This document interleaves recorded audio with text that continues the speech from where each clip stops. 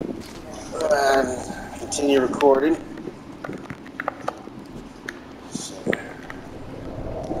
Looks like I can make food on this.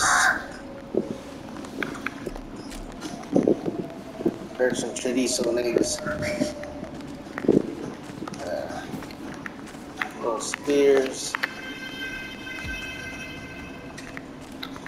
Alrighty.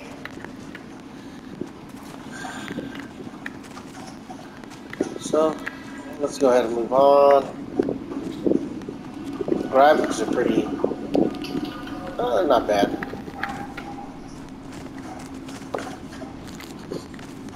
It looks like we can collect resources.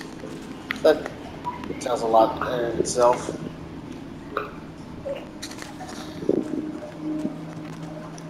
So let's go ahead and move on. I always try to look and see if I find anything on here. More arrows. So you can't hold it down and collect everything at once. Kind of have to do everything one at a time. That's kind of annoying. Especially when it looks like a cache. Usually when you hit like a cache, you'd think you'd be able to hold something down and be able to collect it all. Obviously not. Not a big deal. Looks like, alright. First guy. Actions are R2 and evading. Okay? Basic stuff.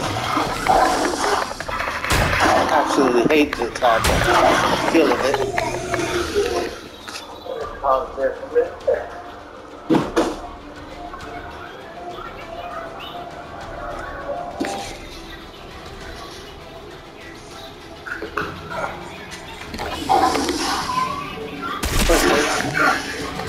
So basically learn the basics of everything.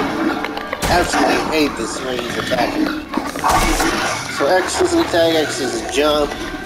Triangle is an open middle pipe for fast items. So R2. Okay. R2 gets people melee. Okay. A little bit more stuff. They're pretty basic. Nothing too impressive right away. Let me do a little bit more fun here. So that looks probably like a power kick. I'm doing a R1 right there. And then R2. So R2 actually feels like the heavy or the fast attack, where the other one is. The R1 is the heavy kick.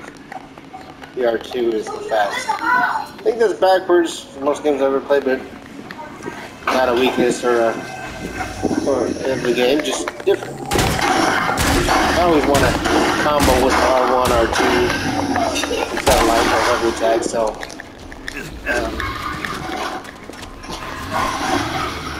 basic little creatures.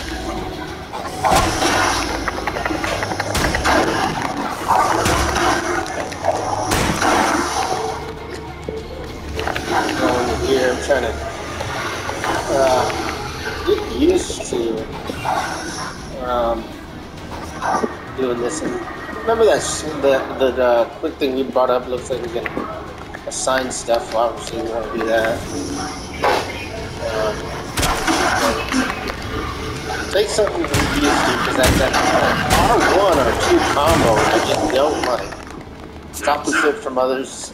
And I keep getting this little water sign right there. I don't know what that is. Maybe probably stamina or something. But since we just went through that, let's go ahead and go through our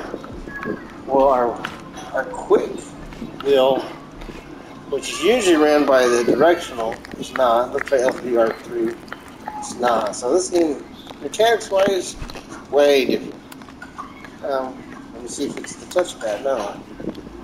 Okay. Very different.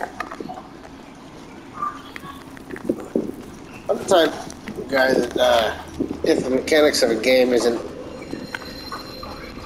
too easy to access, quick items, putting equipment on, it distracts me from a lot of the games where I usually quit within the first, I would say, 30-45 minutes. I know that sounds crazy because there's some games you really got to get through tutorials and stuff like that. before you can see if you actually like a game, but I've come to see about 45 minutes to an hour. If I can't get into the game, it's probably not going to make it. So, and again, I will say I've been playing video games ever since I was small. So I know what I do and don't like. You know, the whole family's a gaming family. We all very unique in what we like. You know, it's from the kids that love the Roblox, my sons who love the Roblox, love the Minecraft, love the building, love the puzzles, hate puzzle games myself, nothing against them, don't take it that the wrong way. Love my nostalgia. I own every Mega Man, every Legacy collection there is there. That's how I know my firstborn, or my oldest son, as he is. He's my son, he loves Mega Man just as much as I do. But I will say this, it's got a very nice open world feel to it. I like that. I do. So that's always good. So basically, you know, where you start out, this is the precursor of after post-apocalypse, and this guy, here we go, here's the video. Turn that down a little bit. And you would think, you know, this guy's been out in the wasteland for who knows how long, because that's what they make it appear. You'd think the guy would have more than a steel pipe. Just saying. But, you know, I will say, cutscenes look great for where I'm at. Mechanics not my favorite. I already put that out there, but it's got a feel of other games that I play. I just maybe need to play a little bit longer, get into it. But you know, just figured to finish the cutscene, finish the beginning, so everybody can see. Looks like my guess is he got hit by these monsters. Now he'll probably get some powers. Lord have mercy. You figured he was half Spider-Man the way he felt like that. But almost looked like them Demogorgons. A little purple ruby on the back. Here comes my savior.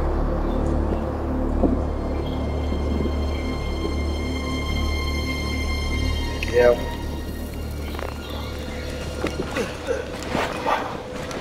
Looks like you got a guy with a animatronic hand. Take it slowly. Understandable. Recovered from that bite yet. It'll be a while before you get all your strength back. Okay. So perhaps you should put off anything too demanding. Okay. Now there's that nice feel of being able to ask people. NPCs are great. Good stuff. If you're talking about the belongings you had in that hut, you can forget about them. All I can say is what you have on you.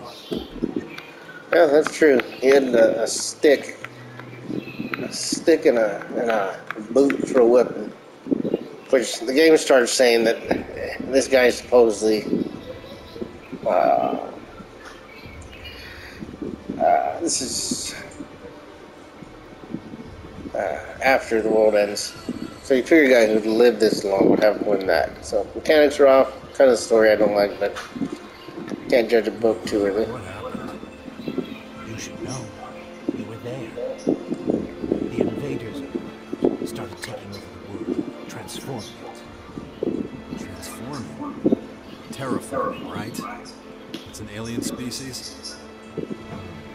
A most hostile, most dangerous species. Hey, this is just a short clip into starting this. I'll probably run a couple more in here. You know, I don't want to ruin it for everybody else who hasn't played it and is going to watch this. Just gives you a little bit of just a gist of how the game's going to go. Mechanics is always a big thing. I always said if I don't like the mechanics, I usually won't play the game. So if the mechanics don't change too much, I probably may not end up going on with it. But so far, we'll give it a chance. But we'll catch y'all later.